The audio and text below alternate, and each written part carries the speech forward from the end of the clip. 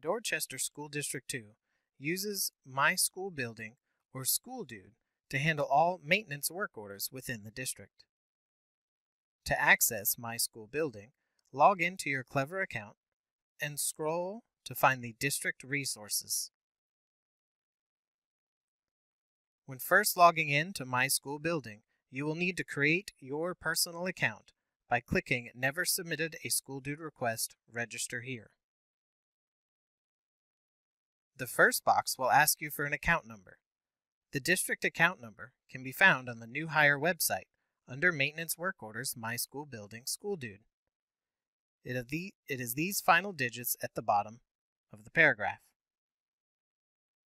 Copy the numbers and create your account. For phone number, feel free to enter your school phone number.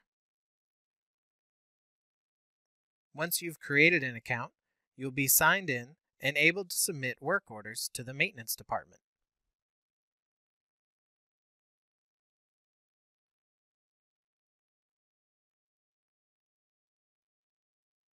You'll notice that your name, email, and phone number are filled in automatically from your registration. To submit a work order, choose your school location, any building that's necessary for your school, any area necessary for your school, and be sure to enter a room number for your room. You can enter both numbers and text. You can choose to allow My School Building to remember your area entry for the next time you submit a request if you like. In the Maintenance Help Desk, you can select from a variety of options for your maintenance needs. There is a general maintenance available for you to select if you are unsure what department it would be in.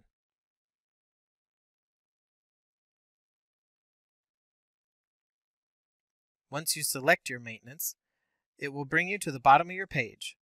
In step 4, make sure to describe specifically what your problem or request is.